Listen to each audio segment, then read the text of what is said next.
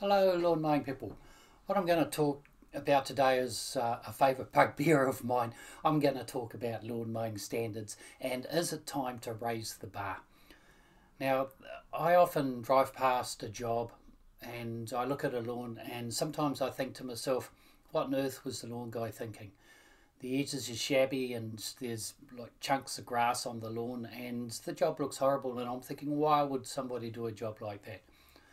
In fact, there's a lawn that I walk past with my dog in the weekends, and it's a commercial property. And I look at the lawn, and it's got ridges in it. It's cut at all different heights. It's a really bad job. And I'm thinking to myself, for the longest time, I'm thinking must be the guys in the panel beating shop send someone out, one of their own guys out to mow their lawn, because, and I figured they must have their own lawnmower too, because I didn't think it was done with a commercial mower. And then the other day I walked past and there's one of the largest landscaping businesses in New Zealand mowing that lawn. And the guy that's doing the mowing is cutting at all different heights, and the guy that's doing the weed eating is actually going in the wrong direction with the machine. So go figure. And I know that sometimes when you employ people, it can be hard to keep employees on track. That's one of the reasons that we stopped employing people when we reduced the size of our business back down to the two of us, because when we had all these vehicles on the road, we felt that our standards were starting to drop. And it's really hard to find people that care as much about your own lawn mowing business as you do. So when we were working with people, we even had an agreement with our workers that if they finished the day's work early, then they could go home. But if a customer rang up and complained, then they went back and fixed up the job on their own dime. And that seemed to work okay, but it wasn't the answer. The good thing about working by yourself and having a one-man business or a small business is that if you're mowing the lawns, you have control of the standards of the job. And so you can make sure that the job looks good. Now, if you want a good business, you need to set high standards and you need to stick to them.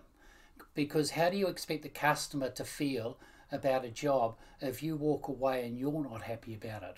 Now, we got our business to the top of the rankings on Google, and we didn't do a whole lot of things. All we did was offer good customer service, and it's amazing how far that'll get you.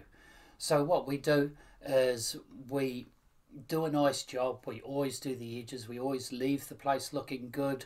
If we get a quote, we answer the phone. If I'm actually talking to somebody and my phone rings, then I'll ignore the phone, finish talking to the customer, because I always prioritize the person in front of me. But what I'll do is, as soon as I step away, is I'll pick up the phone and ring back that number, providing I can see the number on my phone, of course.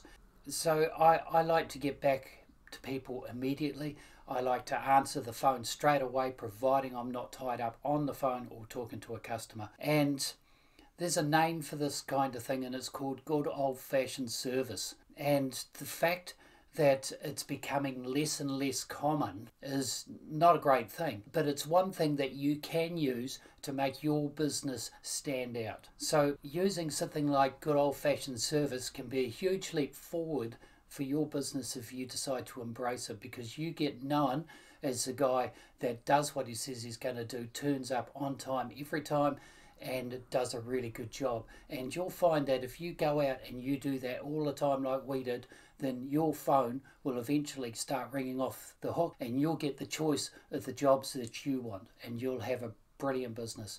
So anyway, that's about all I've got to say today. So get out there, mow lawns, have fun, and happy lawn mowing, people.